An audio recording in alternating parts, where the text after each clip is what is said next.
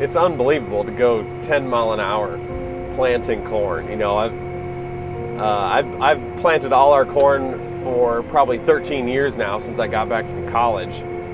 And when I first came back, we were planting with the Kinze 3500 finger pickup. And so, you know, 5 mile an hour, you just cruised along and did a good job. And now I'm planting it.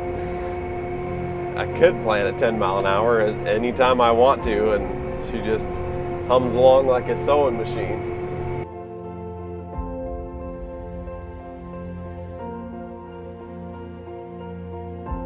I mean, the true speed meter is amazing how well it will plant, no matter how fast I've gone. I've gone 10 mile an hour.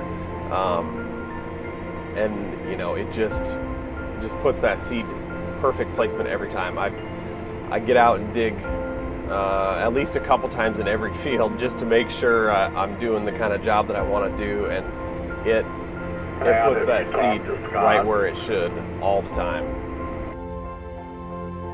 Maintenance is a huge deal. I mean, no matter what we're using on the farm, maintenance is a big part of that puzzle. But obviously, if there's something that's easy to work on and easy to maintain, that's huge, because you don't want a whole bunch of parts that you got to keep checking or adjusting or greasing all the time, or parts that could fail, you know, if they're not properly maintained constantly.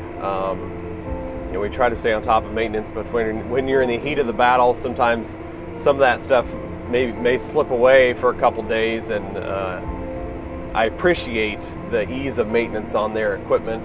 This thing, take a grease gun maybe once a day and look things over, and it just keeps on going. So that's much appreciated. I farm with my dad Ken now, and my wife Laura and I came back from college 13 years ago now, and started farming with my folks, Ken and Connie. And my dad farmed with his dad, Raymond, and Raymond started farming with his dad, Louie. So I guess I'm actually the 5th generation to farm on our family farm here in Iowa County. So we raise corn, soybeans, alfalfa. We run a pretty good sized cow-calf herd, and we've got hogs, and then we feed out cattle at our farm too. So we're diverse with crops and livestock, and my wife and I have 4 little girls. So we tell people we raise crops, cattle, hogs, and kids.